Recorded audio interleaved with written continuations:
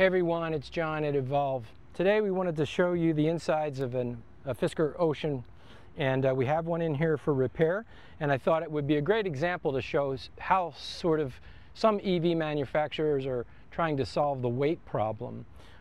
We've talked a lot about mixed metal construction and some of the challenges it creates with things like panel gap and so on. So we'll take a quick peek inside an Ocean here and see how they've solved it. So we'll walk around the car on the other side in a second to take a look at panel gaps. You can see they're not perfect.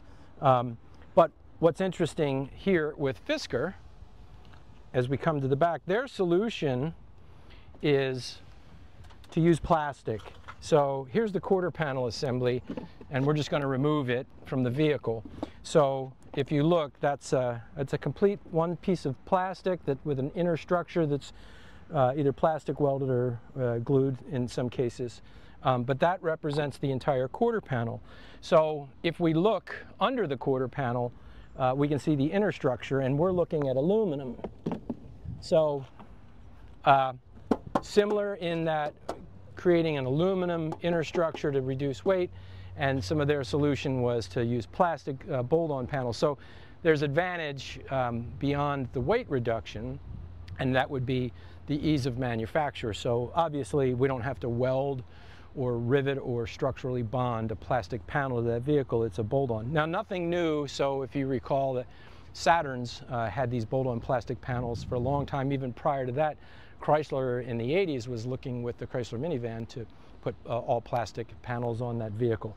But we do have an aluminum inner structure on this Fisker here, and they're using some plastic panels, quite a few plastic panels on the vehicle. So we're looking at the rear door here. Now, this is not a plastic panel.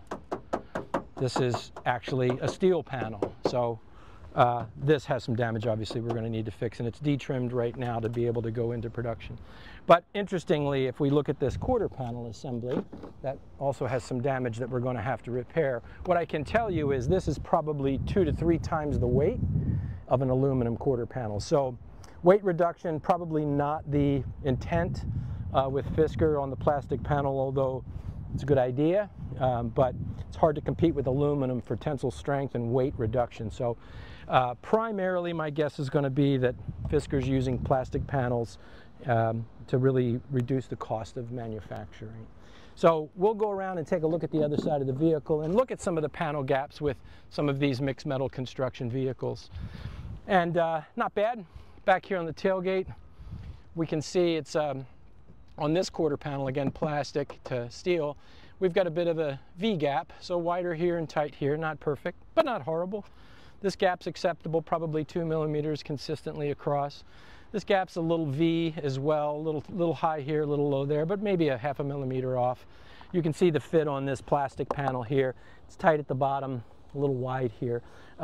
You may be able to unbolt these things and adjust that a little bit, but again, if you listen, we've got a plastic fender here and probably an aluminum hood up front here. So there's a quick look at a Fisker Ocean and sort of their idea of weight reduction or cost reduction in manufacturing EVs. So we know that Fisker just filed bankruptcy and they're probably gone. These are going to be a challenge to fix, but we can certainly fix them. Technical support's going to be limited, and parts are probably going to be limited as well.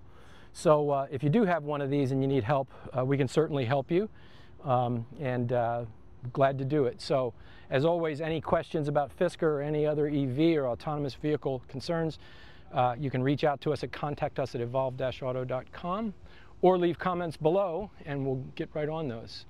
Thanks for watching.